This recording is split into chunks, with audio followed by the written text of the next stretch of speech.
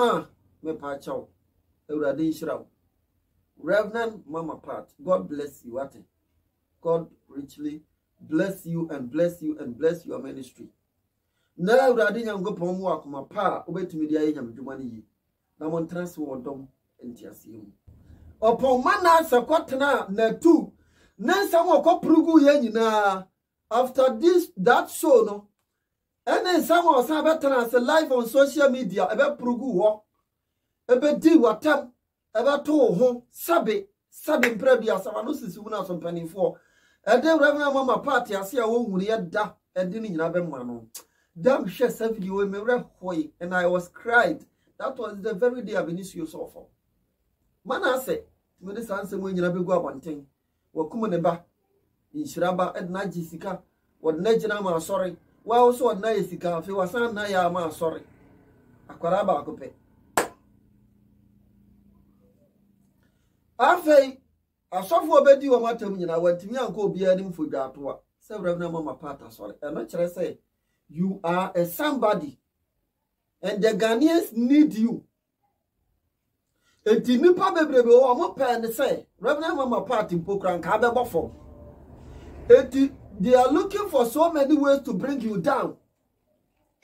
They are looking for so many ways to bring you down, but they can't. It only first one say ah, no dey have fed pam. Ni abubo bi pa, ni etuetua bi aka. Kafo ya mamo akwaba eba Lady Virgin 1 TV so.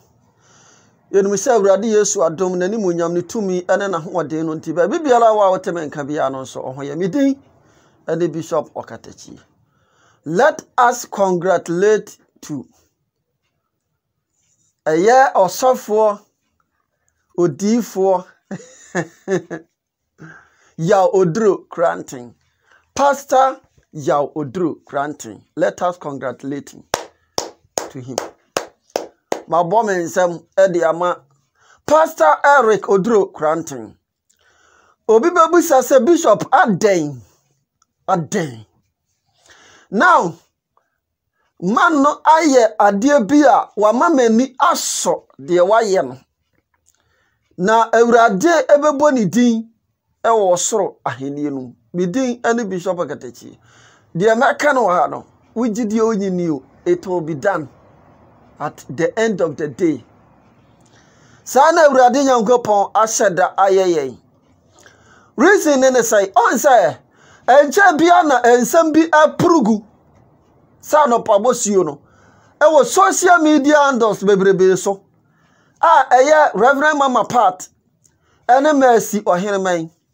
Omo cases ababeta bonten a yama me Rev.Mama Pat nim se Mercy ohenemebg aje nikunu Past.Oduro Koranteng afri nensem. And the one of the day bi kura Rev.Mama Pat ebeye video bi kura be sorte nikunu ene Mercy ohenemebg say omakonati na show so akwa kasa. Then it is not true. Nowadays no bema no aba edin sembia ba begu abonten on GH page so. Na ebra bema no edne ne sam no ebegu abonten no. Was sende some apologies to his wife. Eya Rev.Mama Pat say mpo no opane chawasa saade we no etumi ape truth or no ene Mercy ohenemebg life. Namum enya ne bone so ana ode bai namum ne tenene kwan so na ensem no ana o hye eche dam nti mepesem no mienu yebekọ studio B na yakwakotie ensem no e de free Past.Oduro Koranteng Pastor Joseph Oduro Koranteng awurade Nyankopon enhyira ensem bia kako eba kakra efa me ne me wife ho ne Auntie Mercy. Okay. Na enkrofo bebre na efa Auntie Mercy ho. Enkrofo bebre na e ka se amena from afa me yidachi aba beje me number. But ubi ebisa se kwan be so na ma me ne fa ya obeje me number. Sa se me dizo bi ebisa. Isa se ma me no oni me number. It before say obenya me number say you through someone I will need my number and obey me my number. Me boy. Yes. Okay. I want person be chire mu kakra. Na fi mi wi a botaye ntia yes me ne maame ne kasa na so me de no aka. Okay. I asumdie nko a said odi kaka no. Two parties na asakoye marriage couples so. Yes. Enti I was say me bam. Na assembly ni na ni tie ne fare by na ne say. Somebody can say embribi akasa ntokwa ehyaase my wife ne aman krado ma hu ahisu betisi mu. Yes. Ema hu ahi be kan say papa Eric assistant ne ma afifie wadwane esanse ne yiri mununtu assistant ne ma ko na enya nokure bia. Oh. Na enya nokure bia. Na nokura na wo mu ni say mi ko twenya awrade no mi ko waiting e ko twenya awrade ni na enye se ma assistant me ne ma afifie na ma dwane na enye nokure sa means me nwa na fa me ma enya fie sa. Yes, issue wenti that be. Na through that no e kan nkrophobia akoma na nkrophobia so yam hyehye wom. Esansa omo dwen omo maame ho. Eti na omo yam hyehye wom say, "Ei, papa firi fie dia ne ye ya ba tan." Yedim se ne awade ete yentumrika na yenkwohwehwe papa no ne ne ye de enkasa. Aposo mutie me, de koba ye ne ni o. Enti enipa me nimu no amene na kasa wo social media so achepa ye Antiophilia Olivia se woman me na kasa so many years ni na asore ne kra ye ante. Okay. True friends, true messenger, Facebook messenger ahone ye share ase eche yie pansa na me de me personal number man tamwa obeka kire me say na danfo opema masem pemeyira sem odono etimi so me baje ni yemi nua ba me baje no efa na danfo me ne din komo frɛ me so me frɛ no na true ono ana najo no ofrɛ no say abosiki president so opeso no kasa etimi fa ne to line so ana nam so oh fa ne to line so sa me sini na anti mercy president abosiki president ya chindi din and I'm so okay fa ne to so kana de ne to line so no mo ye three and ni pa ma three no say daddy asema ya tini o ni yem hye daddy yeserew kotodwegu form daddy we de sabra fi and I'm say omo ne me kasa chese mintimi en kasa mpu ye gina for almost 2 hours enti anti-mercy crowd no me say no wadu to okoy san baba Antiophilia so cost san baba na still ye bagini but and I'm saying nwane si daddy na wonni fi okoy en ye brafi anyum na am say daddy me ko twe ye ready anim manyama ba no so de mitimi san much until say me wie me fasting na me ye na 7 days asa tino omo ne me kasa ya na me chom say enye asem na asini na me beba no me ne openi bi a me wife case ni ba na kasa no bi sam sisi a no hu say me wife asha ase ase kasa o social media so na ade na aba na me so me kura me ni fi asa me no kasa me ni fi enti me nim ne ekoso me wo ba bi a man chere ba bi a wo ba me chere say me ni fi me sure say na ndipa na wo connection to ohu ahi ana ohu hi be breaki say news no so what I say enti anumu na emai ene me kasa ye enti omo ne me kasa ye kire me kwan ya me fa so ne adi ni na enti amanka don sem obeki kan ye fa me yere ho ana wone ne sofo da sensem ni na ye nsem bi a on se ye nipa cervical fracture so utu yere ho asem a ya obe Philippines but we have to ignore it because undi mo ba na na net no so what I say enti no nam so ma me on follow bloggers na cervical fracture omo be ka sem be fa me yere ho ameti bi no me on follow mu na on social media and said be ya uni akọ be ka wasem comment because I can't stand the pain. Yes me pese met you be asem I just say ma hu say who say ni power no who kanya asem ansa na me dem ma be bet you. I don't want to use my time for any yibi akeke cervical fracture ma ko jino bi video asena me tie bi ohu an be video na asia me ko tie no me sheda nya abotre pa etie no true asemu ya na meba holy time me enwie ma asemi enti no emai efa to wo mo so mbehwe se me su me fie na asumdue be de be ba ho apostle boni bianim sebi ka frache me nyame nipa nieme makoma so ade a me pese me nya a me nya mani baji ti se de manya hwiase agapade ni na ne se awurade be yusu me e de aye na dwuma de atwe akra ama ono ho ama kingdom ne keke. That is me. Makoma so ade no me mompa e kra se awurade ma miska. Yes. Anu ni mani die se me gina platform so a miss asem be free me mu aban se e me ye hwiase nyansa de na mo be ye nyankopon kunkunu nyansa e ye nyankopon asem a e de nkwagie ebre nipa. Na se me boss empire we wi a na masama kotete obi yire ho ene na ko chache na sa ko di odon komo. That it can never be, and it will never be. Yes, tabi sabi ka fra che na se me yes aniamo sem bi wo afa me yire chi a enye obi warefo nyame ma ne mpare me se me de ma no kra ka se me koya tabi enye kasa se piefro Kristo ni anum. Yes, enye word dey say piefri ye ka for Kristo ni anim. So Kristo ni na wo se wa brabo ye ti say Kristo esu. Yes. So wo brabo a wo bo Kristo no say ti say Kristo su a and now Kristo su no question mark wo ho. Yeah. Yes. Joseph can say was mitimi nya Nyankopon mitimi nya bone e wo Nyankopon anim aka say me nya bone ntia me master was me nya bone ntia me Nyankopon esan say wonim say obetimi ne master yere na da nanso so no obi ehunu but Nyankopon be hunu no. Yeah. Enti say me ne anti mercy kwaya de bone bi a me yere ebia wo hunu but Nyankopon do be hunu me nya me be twema so e wo sa na mo na metu no ho. In the first place me bompa ya urade ma me nya me suro honhom. I'm a timia brem who has a mama because my hunus are home brassier and the man nipa yami peja nipa. Yes, and these are the things that are required from God. Ubet me abe didi mate me mama kabi. Ubet me abe kandi ope ya me mama soso. By same way they tell me kabi say involving in marriage. Yeah. The couples in na obia Philippine me yiri Philippine. Anti mercy cruise be Philippine. Why? Because asem na ba na efa awarefo. Yeah. And untina me care say my memla so na me chire same kaka because the my wife person hunu no. I'm saying now want me hunu. E was say me be kasa. Me kana wanu tumu a e be yen same bebre. Yes. Eti e mai mi enu anti Olivia ne anti mercy no. E ya komapa ne adwenpa e na me no omode na ante ye. Boni bi anu e chire. Se boni bi wa chire me Nyankopon kumi kura mfiri asase so. Yes.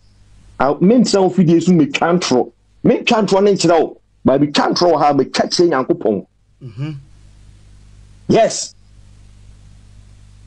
Na enu achi no a mo keka sense me na enu mo am say na Valentine eso bam Valentine be unity. Eti mai mi enu esan organize ese da. Omo kwa de no mo se me nkwa asore ho. Sa particular Sunday na am si dabi. Me pese me surprise no. Eti pese nwumre me di ni pie. Na am si daddy mo why ade na mo bom mo say in fact they are happy. Was ana mo na me tu no ho. Say enyo anya anti-mercy na dabi yes a man kind conference call and yeah anti-mercy na frame me. Okay. They are happy. Say me de ma me ni pie na am si me pie a na ya video shot we need the abetutu na man for say upon the nonsense thing they are saying it doesn't concern me. Me yere I know my wife. So what I say enti no ye omo no mo hye se ne man ni na man bi so bia hosika it is my idea and I'm the chile not that a good thing.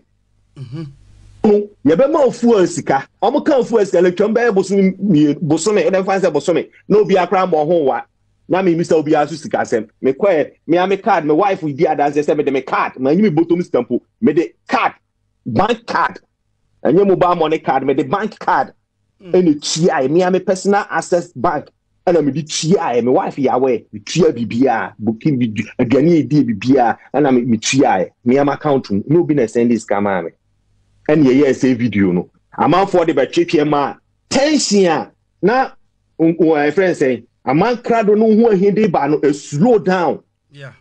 Yeah. Ama engege no na de be ye ayi say mo we say Pastor Eric de ne yiri di odo ye na ye ne die yes asundue ba fie ni na the plan of this woman omo ni adeboni bi antima enipa ne bloggers bi nyi astam ne ko gina ba bi en kan sa de ye pe de nipa ne mu guase ye o manigye so what I say enti say and by eno achi no ye send your we ana 1 year anniversary no the same year and san organize yes that ya pese okobio eno achi ana my wife so invite me or we invite us so you wa just say o ma adwuma medi na mesere because ne ya plan na bi adada the same conference call yes the same conference call message am ko na I prepare before no be ka chere me kana ka jam as 2-3 days me prepare me message am share that to me boase so what I say time me ani bo ho pae and send the message in about so what I say you know we plan everything ni na mai a omo pese me nya sundue wo fidue no na ma me no so nya sundue no de ye nyame adwuma omo adwen ene omo akoma no ekura omo adwene ya wo de me nyusu adwene se adwene kita omo no se ma me no be nya sundue na ha no ode aye nyame na adwuma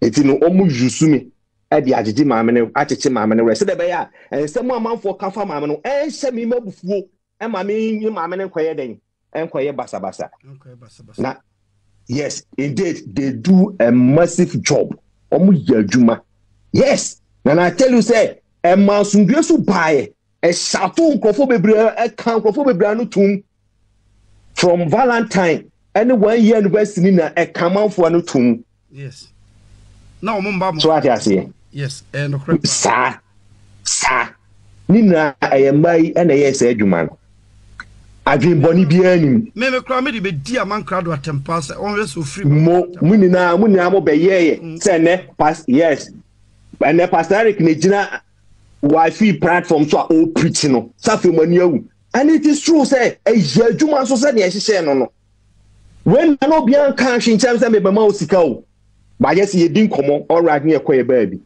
enti eno achi no mo buy no be ka kire me say ga ye de asem bia tuma anim but wa mai muaye papa bia na say wan kasem no wantimi anka ankire but was wo nya kwan na ne say ye bompa ye Monday bia ye de refu to ya konchene ema Monday bia oya adwo anti Monday born and I'm say eh ade nyame ani je ho na maye ne sa in fact mani gie because me nka say me kra me ye bi ma no the minimum say me empire time am the abusuani na akwawrade no ba say particular Monday say me ya konche ma me yere no me kada me ye bi but show obi ofi achirichiri e de say ade we aba eti me de akoma pa and I'm so okay and trying to feel like actually say that the pen say quotation Monday ni be gina so ebi o ha me mom quotation concerning the church, concerning the growth of the church, the wisdom of the church, how nkofo no benya ho brase asesa omusuno mban na ye de amom na omo de aye fasting from Monday na kopima nwumre na bia me mom explanation so ka ho na omo de abom pae ama asore no so what I say enti ewo mu ana my wife be kan say obi abaye video say me ne abozigifo ne kasa enti me gitu na mche say this is the reason tia e ma me no me den e kasa ena itwa so nti 2 months cry twam before answer na Father's Day aya say ensemu na asanko pega ne ho biemu so what I say ma me no sending me sika enye say was sending me sika so what dey be pay me and all the be so this or be so this news am kan say so what I say or dey be dada me there be enye ne sa omo promise me but me meet me show where I'm not for cancer me nam na me stress is cashe jamamu nim the kind of person am no me wo pa mu sa me yire na nka sa me ne tene kora se me that type ni bia me nye be ma me bu ma akwase ya o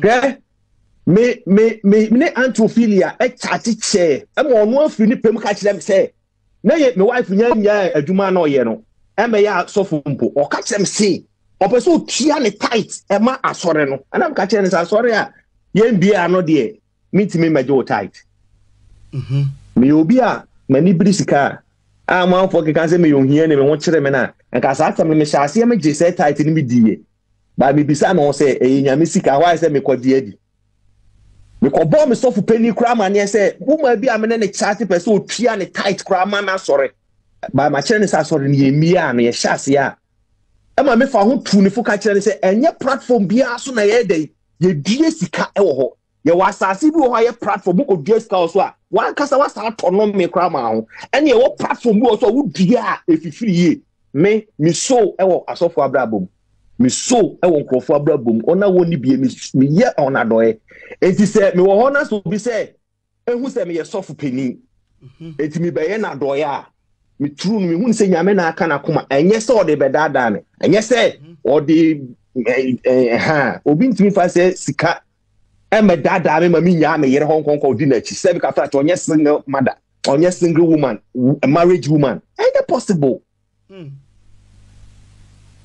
ain't possible ma me ne for bi echi do de ya no mistake e bam ni say ya kan kire me yere until ye tie because ne pese ye nye ne say mrepa bi mu no a ma me no good mood no na kai yes mistake ya ye ne say ya kan kire no no ba be hunu ye so what I say and on that was a mistake then mo see kasa dream bi ta kire die natina me pa apostle sad ni nim bibia ni musa ye de ye adwene pa say obi so obompa ya ma oyere na wo man quotations na wo kire ne onye enye ono nko enye antimesi nko na from obom ye group mpenifo no mo wa you know no mo frame so what I say ana me no mo ye den edi ontu ana se ohun bibi se bia obi ye video bi kura na emri bi se makonta be ye video na obobo amankra du din ke kankan sem bi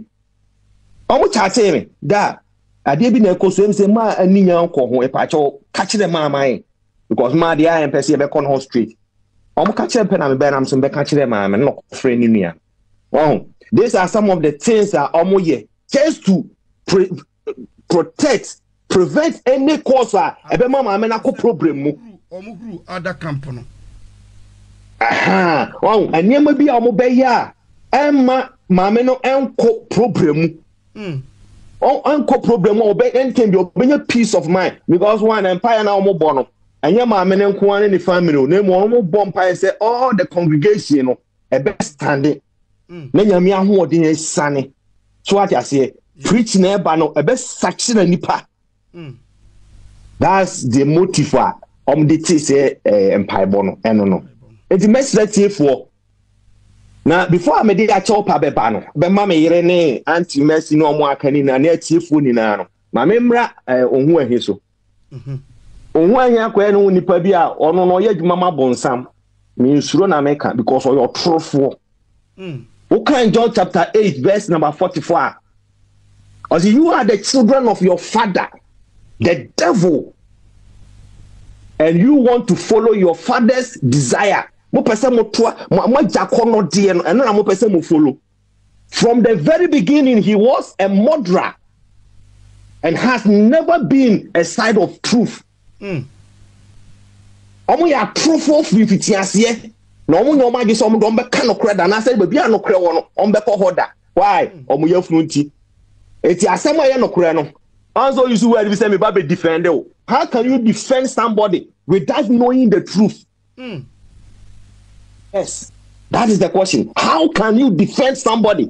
Even a lawyer cross will defend the cancer or finding the truth of the matter before someone will defend the cancer. No, and you say also defend the anti-mess. In which way? Is he know the truth or the natural never bekasa? Me stress sikaba uwie na akacha man for say we invite mu sister ye nto mo mbema o sire class dem ba money na are you not ashamed of yourself? Are you not ashamed o do ho ba to me kema sa sabi ka fra chen sam na o to na o kana me feel ni ese misuro because of ntetia me nya ye ntina me my din no ba asem we say kan yes say involved in a marriage issue crank of one be di mu an ka me mouth be kan with that me fa me. If you like say anything, someone need me. But we see am just one day, we say yes. Because she a lawyer penny be, baby. Within 30 minutes crunch, or she man him was good heart, papa. And yamen kwan ni any pa for, or she man him was say, we ni papa hwe say onipa betimi ade just a seconds describe say we ni papa say nipa no kan wasua de akwachiri onim ha wa criminals for eyo omonem onim ha menene nkasa gnu achiri no otimi determine who the kind of person me nyina ha and describe mo na me kan for me ho but those that they know me omunim say dem memetie I'm not a bad person, I'm not a criminal. Send me kwaji obi hu sika me ko stress obi hu sika so for me to kwan hey the person me to kwan I know how to travel without nobody assistant. Tanya na me to kwan mako South Africa pe mako Dubai pen obi na sponsor me obi na sponsor me nti ada na wo hu ahu beti na obe kan sem se ka fra chen sem a like one kasa no kasa wonya normal yes. Sir, hopefully, I trophy tiasie. Bibia, it depend. Bebre wife, no. This guy, no den. Yeah. Wife, bebre family, no. Ne ho den wo mu pa. So tiasie. Yeah. What tiasie? Akwa na do. Why dan social media no ma? Social media no ma. Chinema duma we ho ahi. And I also work as for say I think. In other words, unim cars do wa car for pe untimi nkan. Now that's why the so to be kind of cars. You are a liar. Typical liar. I think I have 4 cars. You think? Akwawe, we a door, papa. You think you have 4 cars? Just 4 cars in a referee, and you think me gonna say, and I bofuna kan on tiase. It's apostle, me come and say money me the bloggers no be apa de opebia onka. Nemo no. Asem kakra person me kan say me pa me yire chew bebre me sre no me dinyame hata suru me sre no on twa asem ne so na adwen boni bia ntachiri so obi so information bia me ne ma me na chat a eye odo ho asem eye asem aka se bia na odi obi aka say e bia a friend saying eye odo ho voice na bibi sa on family ponting enra wo a friend say tina asem a be kan say who fie maame so ye video maame ye video ko twam ho ne ko be say o pese me be fa video ma wan fo say me wo fie ho ana say bbti na bia o kasa but e order asem message na be kan e order asem ana aye bra maame no nkoda na ye phone says for phone so baby e di o de bo charge say there's no sense in it. Okay, now we can we you fee or video any pie kwase fichiro me ye ni odo de ane nkasa agye no betimi agatu by sedako twam video na ti enye wrong thing enye evidence me sre my wife partner utwam wa chatem bia na me kate sa part no na me dia yeah nkofo pe we ourselves say me hide che bebra yeah say me hide che bebra na ye nkofo agye de say mini ho yeah aya na yen kwofo agese madwane ono kwati me force me mribo force me say ai ene kwofo so wadwane ena na so mfie na woti ena madwane na wodi mribo me kaza simple because me ma video dem yes so I say enya fio but I just don't like it your video we ablaye nwale ya ware simple as ABCD yes your video we ablaye nwale ya ware enye video no so na mba be di odo amagofo won say me na me yiri di odo we love ourselves from just our youngest time so I say enti no enti yemu no how ben den what I say enti no yeah so me wa kasa bebre because social media no so nsem doso nsem doso me tia say ye be da so no na enkrofo atwewa no akosi ba bi basa akofa foforo aba na ye de bedi me ene me no atema ye beje de enya atem ketwa so bia wo na ye me de na bibi about a chaupa to wife a chaupa yeah and they true I say me randa apology enfumso na aba enfumso e ba ere say ya mo na mane na ye twa na chi ebe ye say adwumadie no eye ne ya maji me enfumso atum sebe we asise opese wunyini ekonimu a na wusua de wo enfumso mu yes so I say upachawa no chese se wo ye kwase ana se do bo wo upachawa say next time we repeat the same mistake ni biem yes adi see enti mesra me yere ya mesra ne bebre mesra ne me pane chew Oma koma ento fom boko na adwumadie enye bone so. Oma na koma ento fom na chitaifo abosigi family mesrem mo bia enkasa biem enkasa bia eye mpana twea na bibi ne ekoba ye ni eye do aye de do abosigi family ene asafo ni ti na maye tu sa na mo no boni bia anim na me ntimi nye se ani wusem disin antia me yire ensantia me nyankopon asem no afi so mesre anti mercy ane ni kunu ane na busuafo so mesrom bebre ni aba na eye ya na so omo fanchen ye onipa bi wo a nyame bo omo se omo nya adoye but omo ntimi nya even though they go through a lot but they cannot stop it because that's how God created them. And yes adoye se wotam sika nko obi na emo no advice crowd dey ma obi no a form of sacrifice. Advice a deep asundue eba a form of sacrifice. Yes. Obompaya amobi a form of sacrifice. So what I say, all these things in a sacrifice I render the manyame. Enti mesra busuana neni kunu set me panicho. All the pains I cause me na say I am fat asem na to me denim. Me my from so. Yeah. I'm fat or sa. Yeah. Enti me mesra omo fa me bone nche me as a man. Wife focus out o se na open mo pa. Yeah. Me as a what? Yeah. Me as a husband no. And I'm for bring na mama. I'm fine chemi. Me yere fine chemi. No fine chant mercy and mama Olivia e adwen pa. No mo hwehwe asundue. So ma ba ye me die yi a. Me so mitimi ntan so obo so de enko sei. Me sera busua ni mienu ni na. Ye fa asundue ntina. Na nyankopon no munyam enye den insane we so.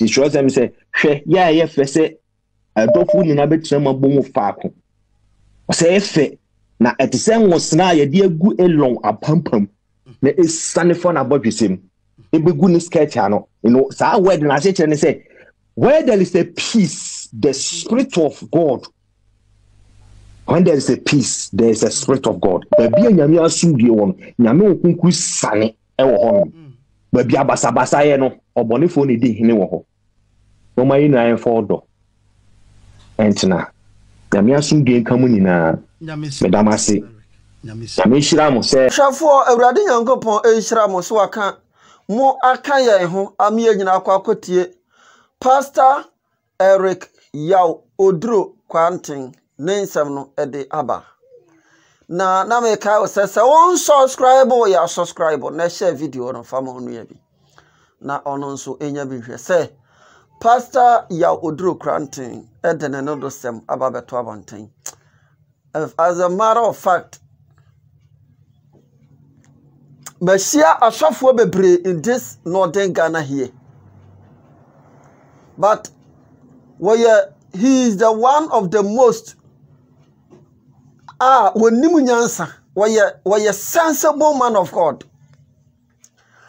Pastor Oduro Koranteng were osofo ankasa nyankopon afre. Let me tell Ghanaians something. Say obi kasa da na bishop o kasa obi awurade afre no ne kasa yemu wote nyankopon ne ewom we experience say some many ways we experience say enuma bia eye good ways ko obi akobeka sai agrada mikura meyira bedidi matem so obi anfa ne ho baton se ankwa ne sa wabechira ensemu akwa katete ensem no ho once by the years past ago rev.Mama part ebe kan say ni kuna afiri ni fie okotena bebi afekura de wani Joseph kire omudi turumu ofaneto ensem bebre betoto social media ndo so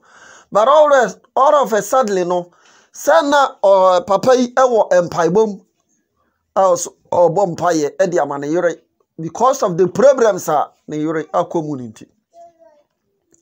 Now Bibusa Ghanaians say how many people no mo ya suffer in this Ghana here to support their wives or ladies doing this to support their husband ministry eni ho nowadays asofo bebrebe di kan ebe ye nyamdwuma ne bia binum kura ba fefe din ahodo enne no bebrebe na academ where is their wives if an omoyire no mo their runs from them what you say omo dwane afiri omo nchen kọ bebrebe na nso asofo ba omo nso aka academ for the years past ago osofo ba bi no o atasoma so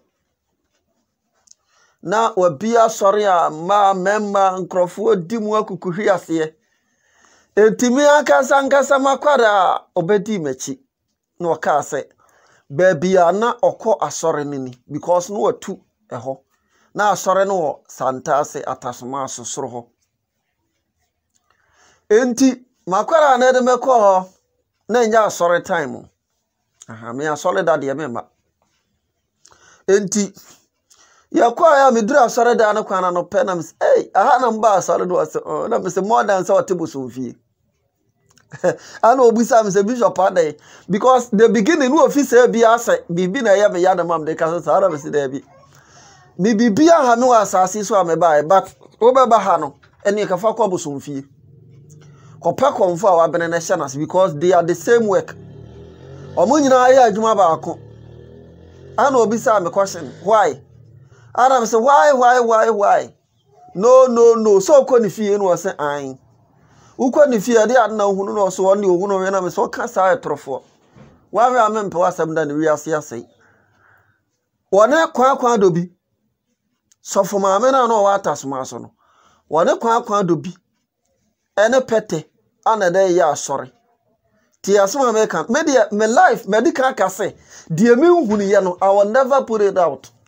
But the hunu any de minimu no saa na meka no wona kwa dobi ene pete ana ya sorry ana makura de busa me se kwa be so na kwa dobi ne pete no fasoa otime do mo ya sorry ana emu nipa no odane ye kwa dobi na meka sa kira makura ne se enya kwa dobi se mo na mo ye kwa dobi but o kwa ya fasoa de ye ne no ma ansan wa ba sorry Odian days no kra no se empo kra ba ya program bia o yes anu ma no ansa ne nipa ba asore ne bebre wase na enye ni packet wo nipa tumi ba buso ni abotent wa nyina mse mo tete buso mfie na mo muti agro mo ne ba ifo na etili no awurade ne yebo afo sha siese prophet Ghana ha enya kasa bebre awurade ne Yani etimi jiro ka obi asa wontimi nka hu because obe challenge and some de be bad be se ne de oteye no awurade ne yeboafo me Ghana ha quarter hodo atwa ahia nyina nsam ya mejo prophet then first no ne yi court nsam no mpo ebedi ye kirekirim kwanya cases ne fa so e bae intimo yo hanyine so ade me court you are wasting your money you are wasting your time in me ye kodro wi ombeka katachie de because no obedi because to me intumpa the work no open so open so apane chaw na bibia nwie payo we wajim so obaso so jaguma uti sei meti de atua woto awurade ne eboafo etinu akura ni pensam bia wona mse osofo yi onse duru so be program a wode pan no ene gari ebegu asore da no so me ka asem we pa ene makura ne bu nkotoje ose papa ene da me hu se wabin cheres wabin totally wunni saso na me se nyasam ni saso ye wa asofo o Ghana ha o ma ben wani so ade hunu e hye nkwam se ne ye de yi but ye asem ye beka bi ye try se betu so anamon wase bishop me ben no me ni nipa ene sa guy we o to nwum yi ane ye ben no ye ane ye ben no ye ben ma me no pa no kran so se duru so be program a wase se moa edidi me a ana awurade e ma nhiraba nti ono waka to ye tirim na me se da bi eye suman no baye na ye de ma no no ekwa no obefa so empete ne nkwankwa do bi no ba bedidi a e be twe nipa de aba no no nti ono ne bayiboa no eye pete ene kwankwa do bi asa no wotu hunu sampa sunsumu nsam eye different from the ewu ni mu no Mini hobby, but I die and yet to me church and some muffin. Wamamutu, I saw a demo, no office was I. Office or no mamutu, and so I say in China, any anointing oil, what do go was Anam Sobwa, and yan any anointing oil. Opa could to open a petition. No, a ban and noon. The time or so, or so for my the time or so. It was who. Because a no man of Quaji and years no man no, a one or one. Inti met me I can say or bear 3 weeks to live. Now watch me and some pet. I was what the phrase as so. Inti Macrano. Now no say I do. Someone be a sunny na. After so my solid point, you know. Or call Debbie on my solid point. No, they told my meaning. Say. And a soft will be a corner, Akeka. And my many denying sentesa na a busram castle. And I'm a person made a dada crana drink. And was a man, and somehow can you be and who are done with them? Nina ye in the piano not offline. Into mamma straw. Satisadi a young mountains, you look at before so a bit with the above, said there be Tessa. Now, oh, we are wada. Ti asma mekani 3 weeks na so ye no omo se ade ba be che amana so no na ontumi ntena faako ko hwe omo anim si anu osu ono omo ya asole nyina anu osu no obisa omo bisa ne se ma adan bibia si ana wasi bibia si na time na so afi no okasa awra huom panati awe no ampani ampa ana sofu maame DJ moto ho eno na ma omuhu isampa ye wo major prophet and your minor prophet betimi aka but 20 minutes ya no kwan major prophet eka obetimi aka nsisia ye ho adwuma Past.Oduro Koranteng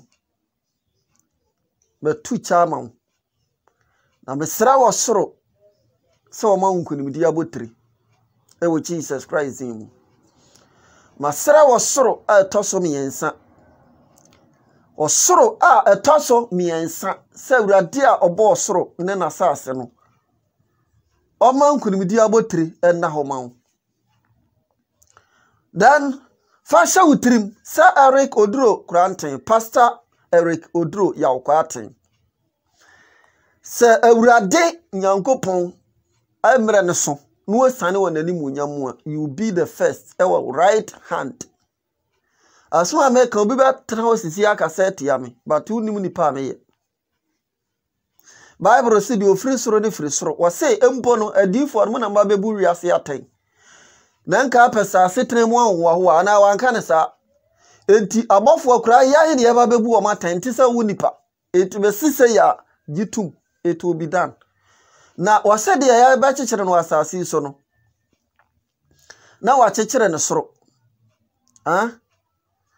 dia mo ba chechere no asase so no na wa chechere no soro wase bio biribi biala mo be sane no asase so no biribi biala mo be kan no asase so se enye ho no it shall be done.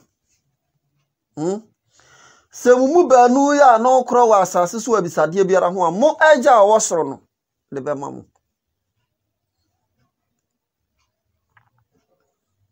That is what the Lord says. Enti obi afa ni tiri me say Past.Oduro Koranteng Awurade emre ne so na se eba se Awurade isane wonani munyamu a mubehu no so wote agya ne nsane fa so, and it will shock you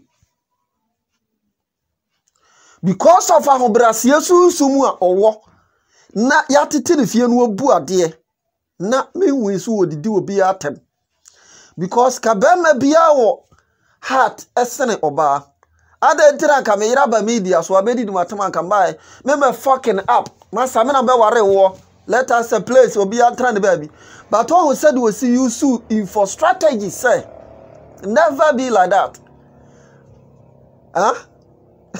What you say? Answer the apologies abba to my wife and mercy ohenemebg and then Abozege family. Ebinsi da. Minsia Pastor ya Oduro Koranteng so sofo nyansafo deep sebi da. Deep thinker. Where the deep thinker obi onimu nyansa. Yakaso obi nimu nyansa where edipa no we call the person deep thinker. Ewurade nhyira wate. Masra wosoro. Se onse wanimu nyam. Ansa na mre no aso amana ba befawo. Ni dimu ka se amen. O person na metwetwe nkomo a me telephone number na 0247 138740. 0247 138740. rev.Mama part, take time and take cool. Enya bibia na sese sia o man ba on the media. Bibi wo sia ukunu no no. Eduru ba bia ya mema na yetimi ya disturb. Me upon say urade a hyemani munyam. Ye wotumi ye sunsun free ba bi duru ba bi nyina na duru ba bia me deep thinker. Mitimi tena semedwene sa de entina medwene. Mitimi dwene from the beginning na me ba asase so e de be sie ne. Ba urade kan wo say wuntime ndwene emfa ba safa ba ku pese ba safa ba ku pese mpu ento awotenten so. Mitime dwene agene obi de be kan wo no ba busa urade se so why nti we ba da na yeyie wasije se fa ha. Eti mama no eduru ba bi aye yenkasa na mum yensam ne ane ekipu no in our mind. Ma me pa chaw Ewurade nhyiraw. rev.Mama part, God bless you ate. God richly bless you and bless you and bless your ministry. Na Ewurade nyankopon mu akoma pa obetumi dia ye nyamedwuma ne yi. Na mon transfer wodom entiase mu. Ewo Jesus Christ him. Dear mana sebeke kan nyina as long last.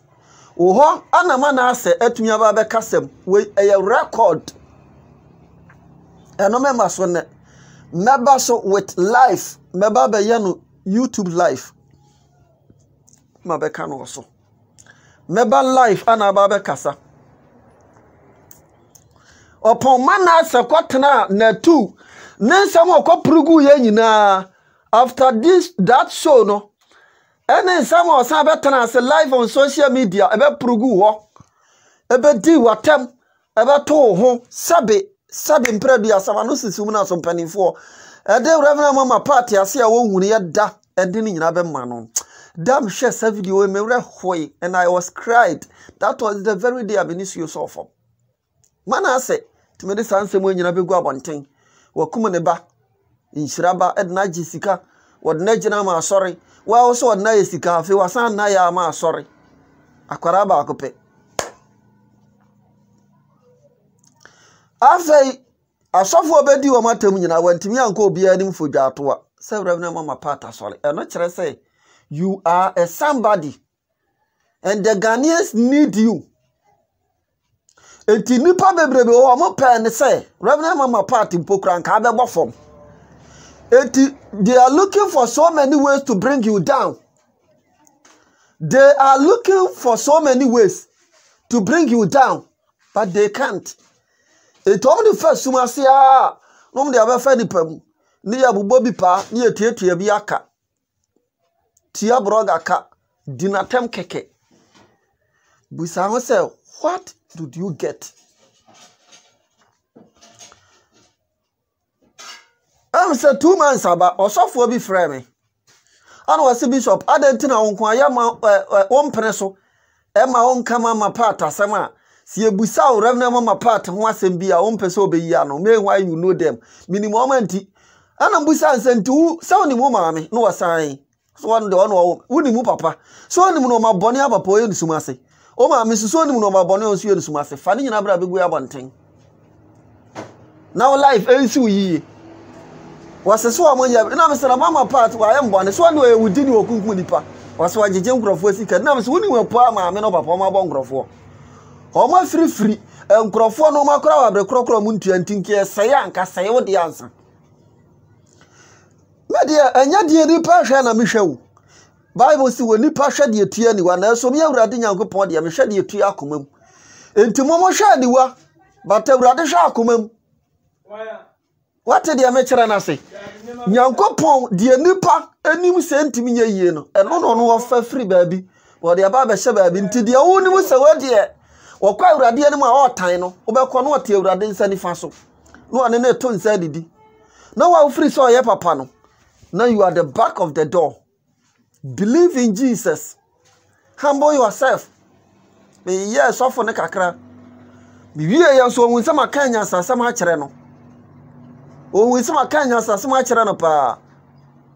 Waso ko Steve media wo nyina ebusa wa grada ho asema wo nka na fa akwisia mu nyina motan no kre. Motan no kre wo ede pa na ye no kre e wo abrabom se wo firi wo yira chi wo sofo mu ya kra mpokura timi kofa wa soleba. Fa wa soleba wo singers no mo da. Ede pa na nka ye no kre se nti wo da ba na wutimi gina asore dem ho. E kan sa asem we se wuduma wudi na asore ha no. Was society was stressa was a masala me kan sadie wo mpese to no sa ne enso ye be prevent the work of God nipa ne yakonfo masesa ntidie nti na me ya Kristo ni no menje no emme bata Kristo djuma no na nyamisu entumi ntenase na nyame adwuma ni ntumi mpeja. One single person say kura sachara na dwene because of rev.Mama party a awurade say nkunimdi abotre be kwa amahwan enti wa wote wo so ye perfect no the bell will ring but you will never enter the kingdom of heaven but we so no we one soul no na or the gift from God enti wote wa nyo so ye perfect no one is perfect except my Father only God. Wasi hada anentina afedi amofra me papa obi anya papa agiso ba akope one wan onyankopon so gidi sa nyankopon kwa na ba akope a oye papa enipa bia wa asase so a wudidi wonante koba fro ka ye de ope bia no wonya papa. Nobody is good except God. And Jesus Christ on obeka asasem no wo so obi anya papa agiso onyankopon kwa etimi a me gina ono menya papa I'm not perfect for you minya onyankopon entijitum say apart from nyankopon there is nothing you can do. God bless you and I love you so much. Bye bye.